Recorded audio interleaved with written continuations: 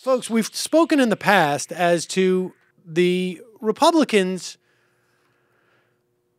having won a majority of House seats in this past election, despite the fact losing to Democrats nationally by over 1 million votes in ballots cast for congressional races. We know that in the 2010 redistricting cycle after the 2010 census, Republicans created much more dense Democratic seats, essentially corralled Democratic voters into these extremely gerrymandered districts. Gerrymandering obviously has been going on since time immemorial, but never in such an aggressive and partisan fashion. Occasionally you would see politicians attempting to gerrymander to keep themselves in power, but nothing so coordinated and on such a wide-scale level as we've seen since 2010. And apparently in Virginia yesterday, and this story is still trickling out, the Republican Senate in Virginia is split 20-20. And on Monday, State Senator Henry Marsh, a Democrat, a 79-year-old civil rights veteran, was reportedly in Washington to attend President Obama's second inaugural.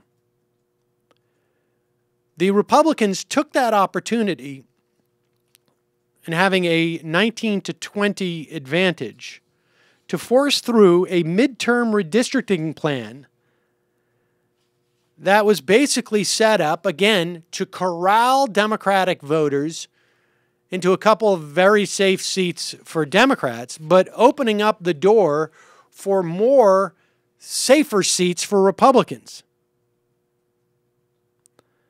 The new redistricting map revises the districts created under the 2011 map and would take effect before the next state Senate elections in Virginia. And we would redraw district lines to maximize the number of Republican safe seats. Apparently, this was such a surprise that even Governor Bob McDonnell, Republican, has claims that he was not aware of this move, and he's pledged, or he hasn't made any pledge to endorse the new district lines. This has to go to the Republican-controlled House, but presumably it's going to pass there, and then McDonnell needs to offer its final approval.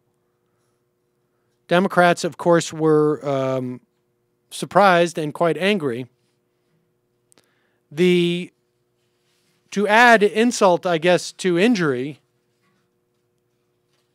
following the vote, the Republicans had one more vote, which I guess was a motion by the Republicans to adjourn the Senate in memory of General Thomas J. Stonewall Jackson. A well-known Confederate general. Just to put a little bit of icing on the cake, as it were. No word as to whether or not McConnell's going to approve this, but it is classic Republican fare.